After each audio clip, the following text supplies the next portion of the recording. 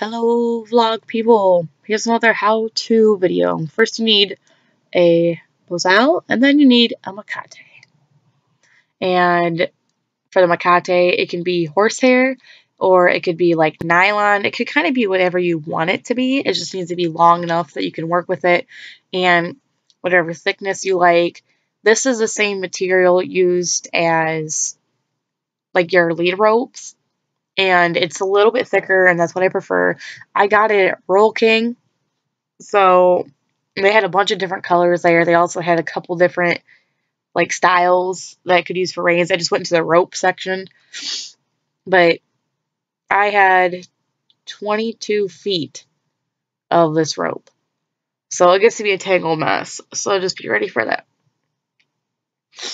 But I'm going to show you how to tie your Mecate to your Bosal. And as last time, well, this is the last time I'm going to say Bosal, because around here we just call it a Bosal. No matter how incorrect that probably is, this is what we do. So, are you ready, party people, to learn? Because I just learned. Okie dokie. So, tie a knot at the end. Bam.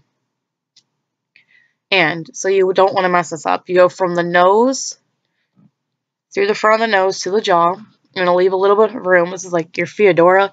Correct me if I'm wrong. I'm probably wrong.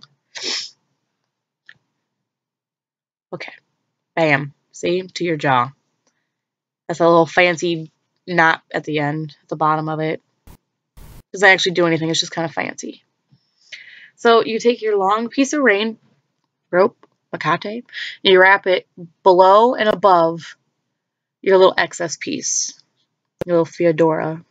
Right? I don't know. And then you wrap around as many times as you need to because it needs to fit to your horse's face. And then you take your excess, it's all knotted up, all like 22 feet of it, and you pull it from the front to the back.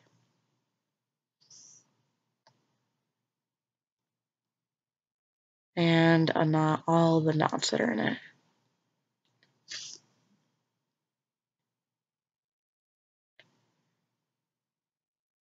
And keep unknotting it.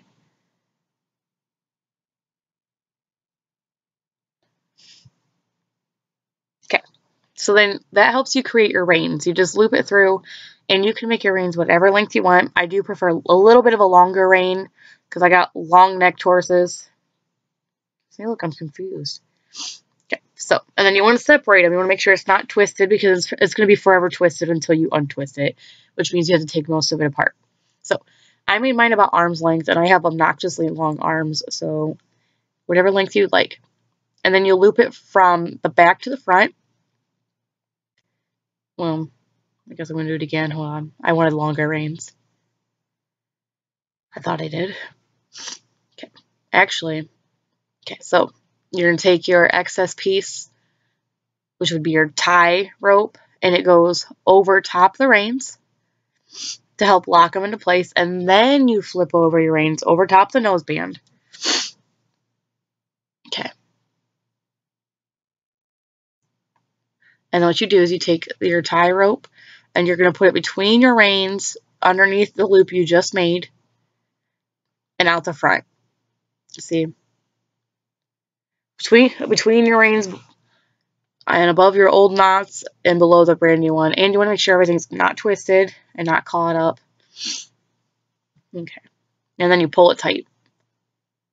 And this helps to knot your reins so they're not going to move.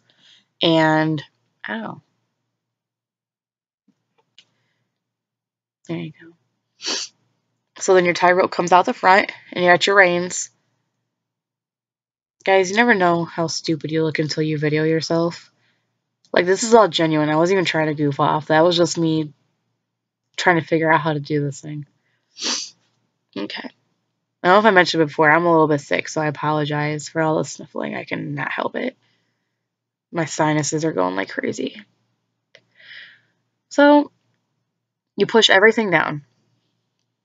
You want to tie your tie rope tight, and you want to start pulling everything around. You want everything to be tight. You want to shove it down further.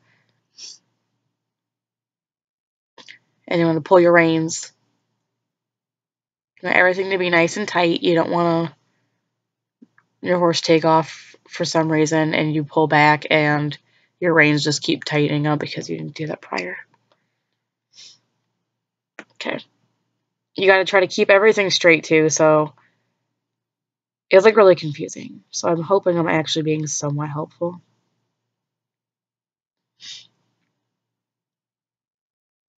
So you push everything down individually from the bottom up.